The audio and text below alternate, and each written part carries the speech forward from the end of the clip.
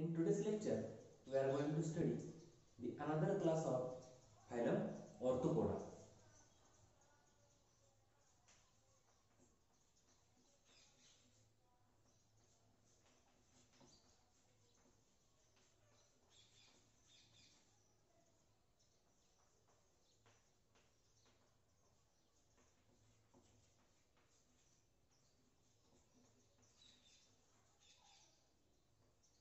The class is Arachnida. In this Arachnida class, we have several organisms like scorpion and spiders. The examples are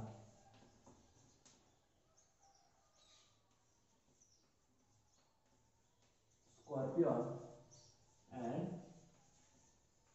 spider. The general characteristics in the particular class is organisms divisible their body into two main structures, which is the cephalothorax and abdomen. Body is divided or divisible into cephalothorax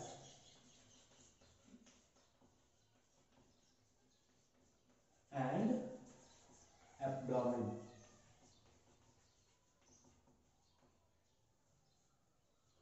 These organisms are mostly terrestrial and they show these two segmentation or two separation in the body, which is the cephalothorax. The cephalothorax is the union of thorax and head region, and the abdomen. Abdomen is the last part. In a scorpion, it is elongated, and in spider, it is very much reduced. Let's take another characteristics. They have 4 pairs of walking legs. 4 pairs of walking legs. And the thoracic region. Okay, at thoracic region. Also, 1 pair of chelicerae. 1 pair of chelicerae. The chelicerae is the poisonous structure in spiders, and it is only helpful structure for the feeding purpose in the scorpion. And 1 pair of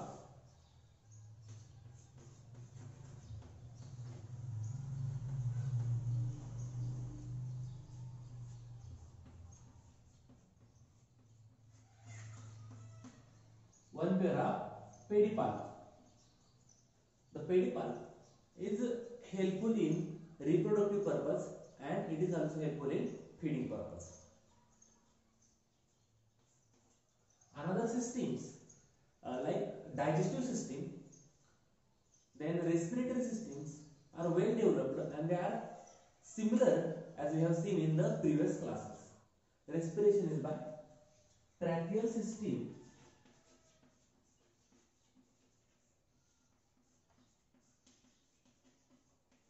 and book lungs. The excretion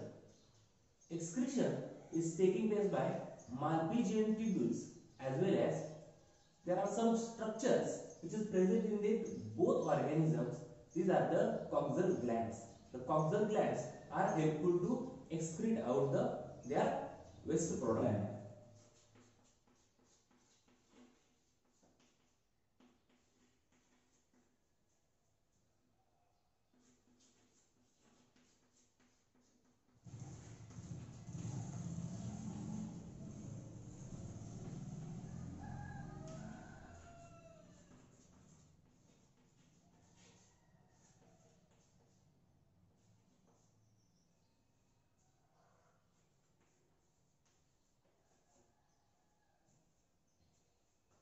These are the important characters. Other characters are same as like the Arthropoda phylum. Okay. Then we have to study the examples of these particular organisms. Now we have to study the examples of class Arachnida. The first example is scorpion and second is the spider. Scorpion has elongated cephalothorax as well as elongated abdomen. Cephalothorax and abdomen is elongated. Okay. Their abdomen possesses a poisonous sting.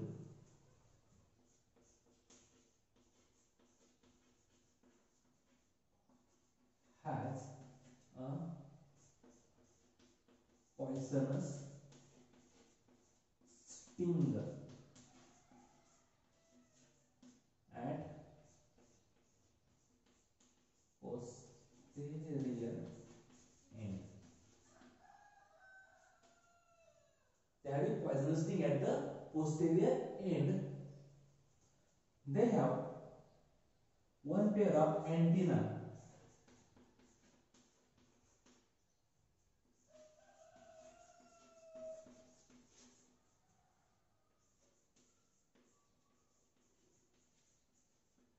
One pair of reduced antenna.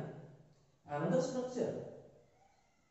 It is important in this example, the scorpion, in which female is larger than male and she eat the male after the copulation.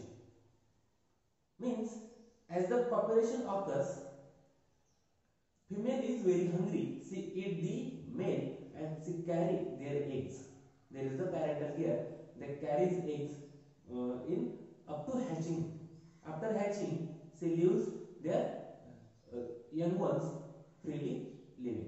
Sometimes some females or some another females can eat the young ones of another female. Means this condition is called as cannibalism. Cannibalism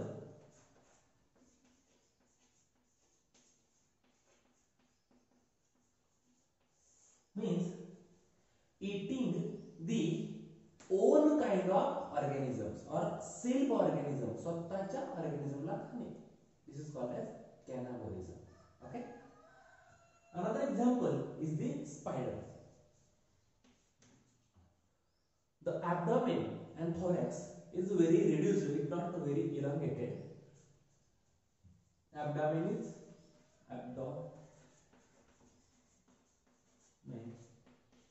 reduced.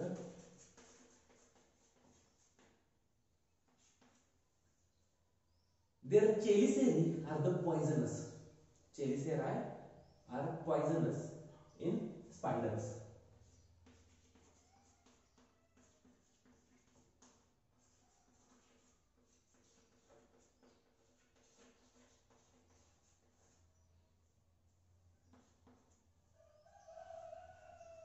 They help in food capturing and defense or offense mechanism.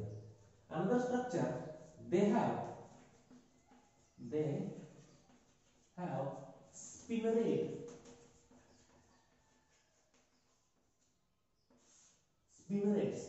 The spinnerets are the wave secreting gland or in a slime structure secreting gland which is useful in spinning waves.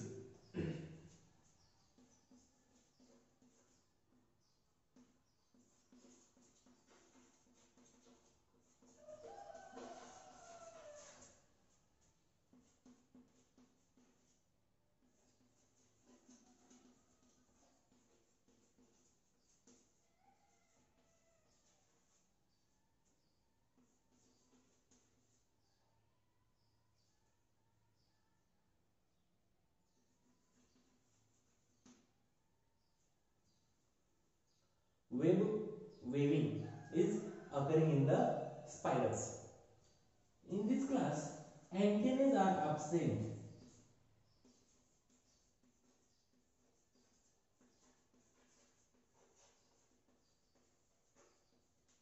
Antennae are absent in the spiders. So this is all about the class Arachnida. Next class is class Merostomata. The class Merostomata is another class in which example is the limulus,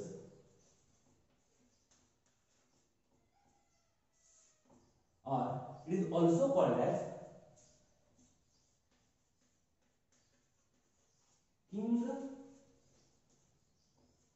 crab or horseshoe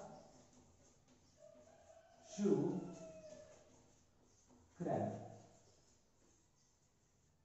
King crab or horseshoe crab, because its body is looking like the horseshoe and its carapace is horseshoe like. Okay, this is a larger organism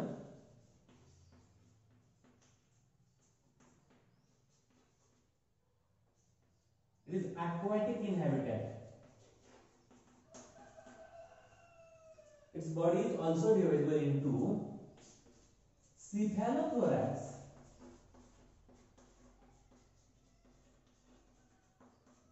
and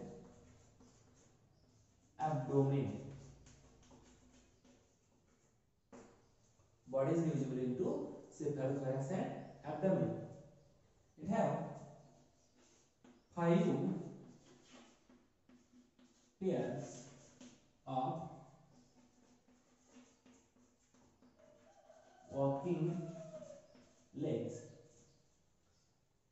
and 1 pair of chelicera. 1 pair of chelicera at the cephalothoracic region and long tailson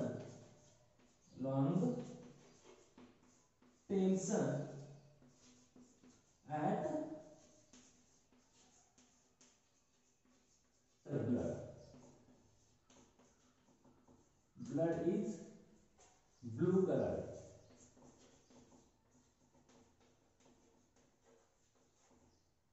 It has presence of copper. It's present. This is called as hemocyanin. The pigment hemocyanin is present in their blood, which is blue color. So this blood is blue in color. Okay. So this is all about phylum Arthropoda. We have completed the all classes. Now in next lecture we will start another phylum called Mollusca.